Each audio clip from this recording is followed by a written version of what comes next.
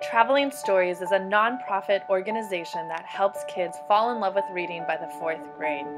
In America, 82% of low-income children can't read at grade level by the fourth grade.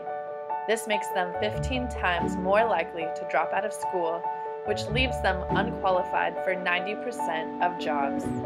Traveling Stories transforms reluctant readers into confident ones and empowers kids to break the cycle of poverty in their own life.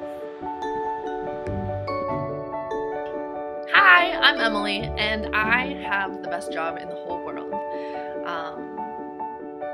I know without a doubt that I'm doing exactly what I'm meant to do with my life.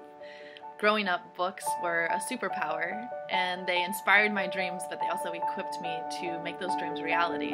That's why I started Traveling Stories in 2010. I get to share my love for reading and the power of books with at-risk kids all over the world. We're helping 5,000 kids fall in love with reading every year, and we're on track to double that number by next year.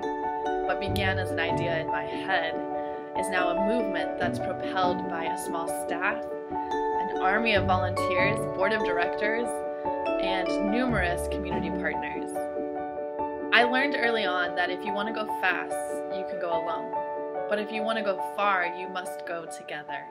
I learned that as the founder, I can't be a control freak. I have to make room in the organization for others to have meaningful leadership opportunities. We're not going to solve illiteracy if it's just me.